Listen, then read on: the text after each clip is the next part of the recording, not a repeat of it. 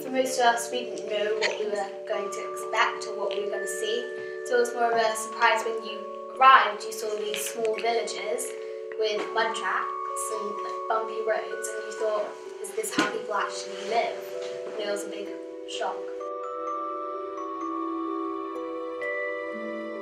And it was strange seeing one or two people in a small house, heating, water, electricity, those kind of things that I never think about, that they are so vital, but so many people don't have them.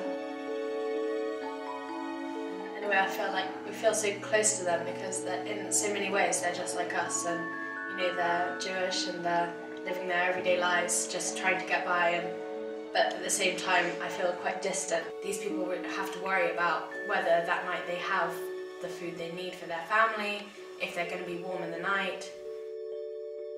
At the home of the elderly woman, Natasha, that we met, who's a technical engineer but unable to work because since she had her daughter 43 years ago who's handicapped, she hasn't been able to work, and so she's home and really completely dependent on WJR and the Chesed for everything.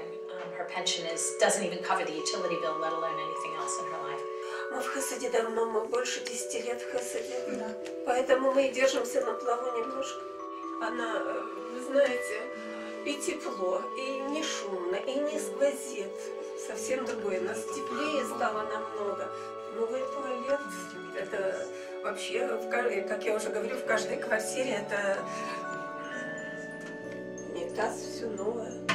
And she was talking about how grateful she is for the help that she receives. But she sort of made this gesture, and you could tell it was about gratitude. And she finished speaking, and the translator said, I just can't tell you what it means to know that there's someone out there, someone so far away, who's thinking of us. Спасибо, что вы заботитесь о нас. Нам это очень приятно и очень нужно.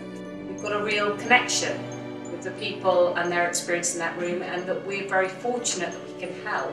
People were so grateful for getting very basic things that we all absolutely take for granted, and what you really want is for them to be able to take it for granted too. What you really want is that we can make such a difference that nobody would be in this position. It was just very humbling. When we saw this little girl, she had nothing. We gave her some pens and a pencil, and she was just overjoyed. And they are immensely grateful for everything we can do.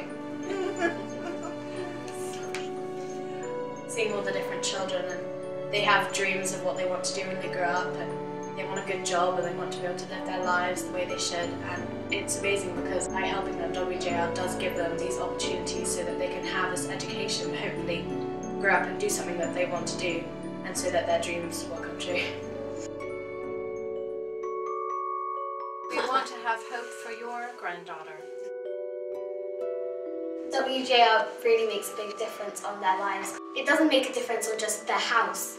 It makes a difference on their feelings and how they feel about themselves. And you feel, if I don't help them, what will happen to that family I met? But it's still very hard to imagine that there's real hope, and that's why there's so much more we have to do. Although the problem is vast, we can really make a difference, family by family, project by project, to give these people hope and enrich their lives.